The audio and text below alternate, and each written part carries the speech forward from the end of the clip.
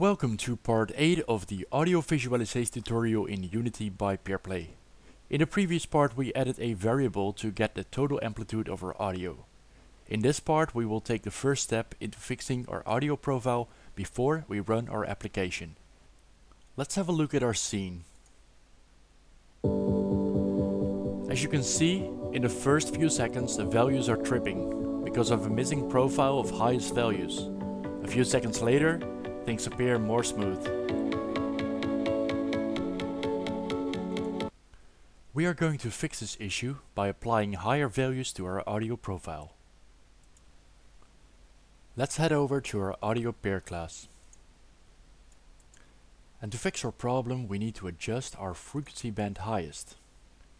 These values will update live to our highest amplitude plane in our frequencies. So let me change this to a public, so we can see what is happening.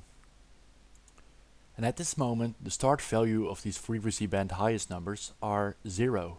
And we want to increase this at the start. So we are going to do that into a new void. So let's create a void and we'll call this audio profile. And inside the audio profile we will create a new for loop. And we're going to loop through all the frequency band highest values and apply their number to a certain value.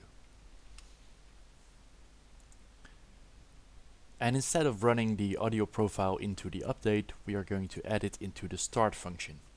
So we'll say here audio profile.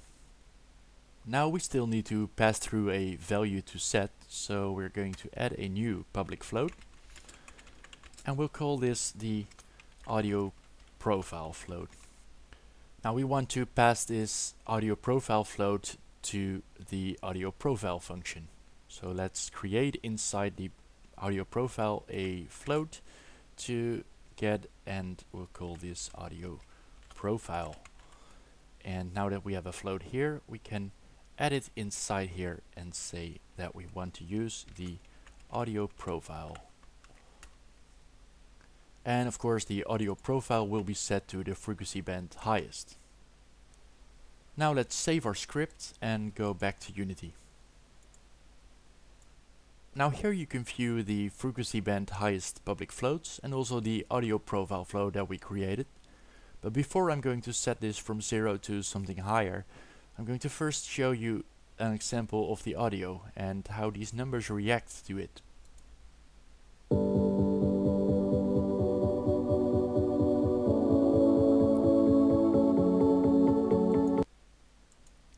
So at this point you can see that the audio is present into the element 1, 2 and 3, but not so much in 0 and 4 to 7.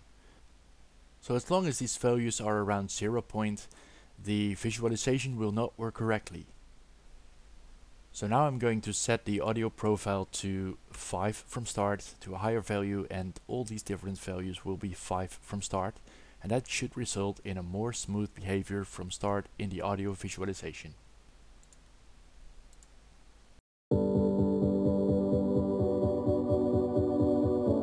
As you can see, there's now a very smooth behavior from the very start in our visualization. Now we don't need our frequency band highest values to be public, so head over to our audio pair class and just change the frequency band highest to a private float. Save that, and then in Unity you can see there's only the audio profile. Thank you for watching this tutorial part. If you'd like to stay updated to new tutorials, subscribe to my channel by clicking the icon on the left. See you next time.